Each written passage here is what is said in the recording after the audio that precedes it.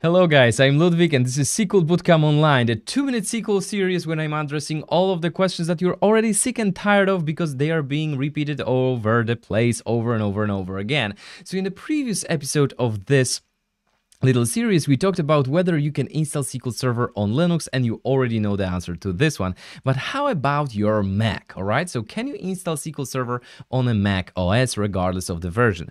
Well, what you should have to do in order to answer that question is just to go to Microsoft website, then go to the downloads and then look for your operating system, right? The very same way you went down and found your Windows, you found your Linux, and then there is this Docker thing.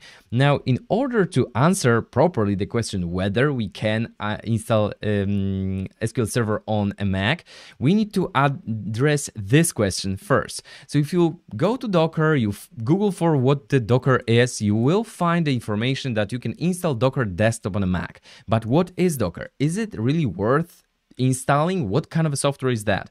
Well, in order to answer this question, we need to talk about virtualization a bit. So if you think about any device whatsoever that you have, I don't know, even if your phone that you have in your back pocket, all of those devices, they have some CPU, so some processor, some RAM, to process all of that data, and then you have some hard disks, right, some storage, and then you will have some kind of networking, right? These are 4 basic subsystems of every single device that you are interacting with, basically. Now, the operating system itself that you install on those devices, it'll take all of the access and it will use up all of those subsystems, right? Now, virtualization means that you can create a virtual machine that will use just part of the RAM, part of the CPU, part of your hard drive, and part of your networking that will be limited, and this way it will be like the guest within your host, all right?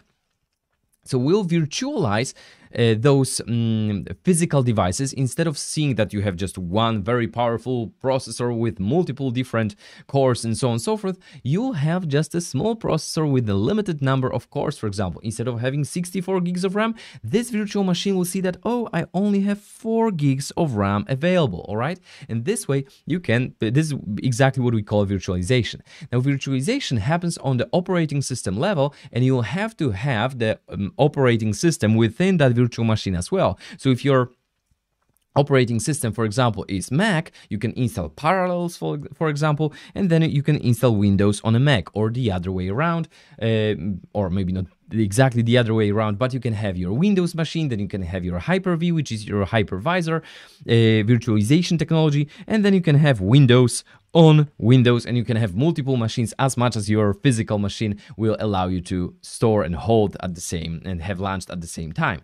Now, Docker is a bit different story. So instead of having a full-featured operating system installed within your operating system, you will be basically, and this is the oversimplification just to give you the idea, you'll be creating a container where this container is a virtualization level for the application itself, all right? So instead of having a Mac and then installing an Windows operating system on a Mac, and then within that Windows operating system installing SQL Server, what you can do is you can say, hey, I want to create this intermediate level of a container which will be presented in the form of a SQL Server. And this way, my SQL Server will start working on a Mac regardless of the lack of underlying Windows operating system underneath. All right. So again, this is the oversimplification, and I already know that I'm past the 2-minute mark right now, but I just wanted to give you a very high-level example, or even if it's oversimplified, a high-level example of what the Docker is and how you can use Docker in order to install SQL Server on a Mac. So again, as I said before, this is SQL Bootcamp Online. I'm Ludwig, and don't forget to subscribe in order to get the most out of this series.